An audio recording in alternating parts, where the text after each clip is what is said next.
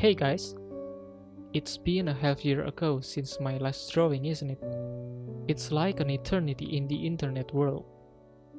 So here I'm drawing again, and this time I'm going to draw a portrait of my friend, Evelina from Belarus.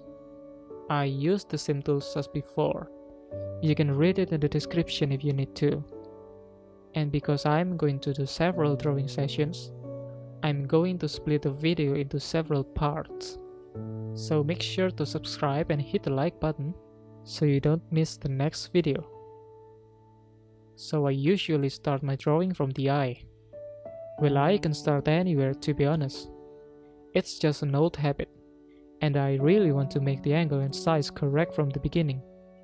I use many straight lines to check the angle and my placement before I finally restate the lines with broader lines. I like to work on smaller area and finish it before move on to the next area. This way I don't have to adjust my camera constantly, but you can sketch the entire face first before do the shading. I believe that will be more convenient for you.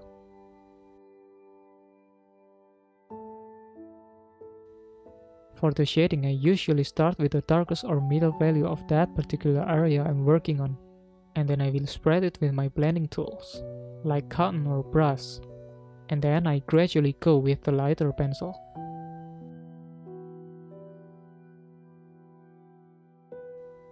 And I kind of back and forth until I'm happy with the result. Also, it is very important for me not to do the shading too dark at this moment. And I really don't care if I shade too dark or too light. I just want to lay everything down quickly. I'll leave the accuracy for the very last stage. Okay, let me finish this and I will be back in a moment.